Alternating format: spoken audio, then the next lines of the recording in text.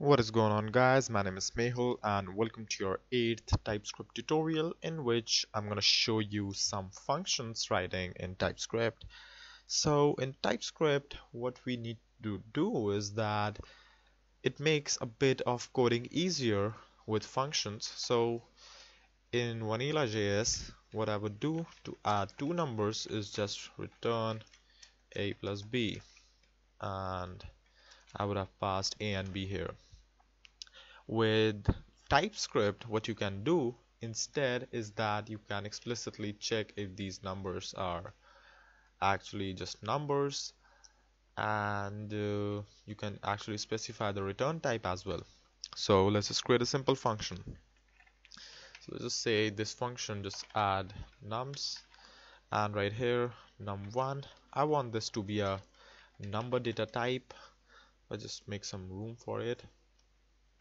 And the second one would be num2, and this would be a number data type as well.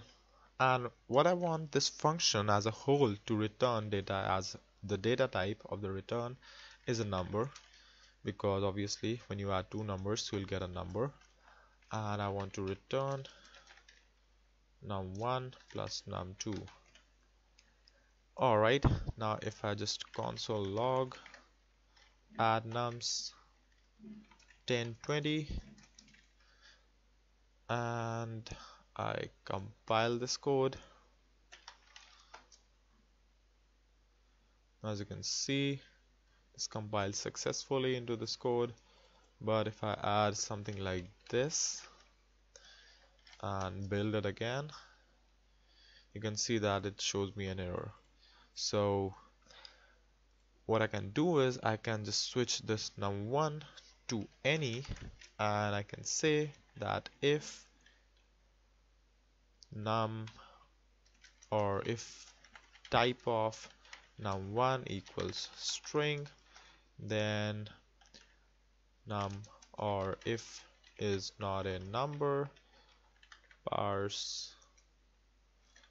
parseInt num1 to the base 10 return 0, else num1 is parseInt num1 to the base 10. Well, that's some simple JavaScript code out there, and this should probably make our code work as well.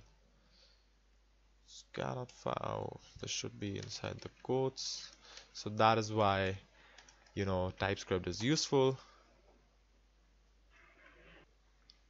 And yeah, so that's how it works. So if I reload this, as you can see, we get 30 as the answer, which is right. And that's pretty much how you would get started with functions in TypeScript. And in the future tutorials, we'll be covering more about this. And yeah, so that's all for this one. And don't forget to subscribe, and thank you for watching.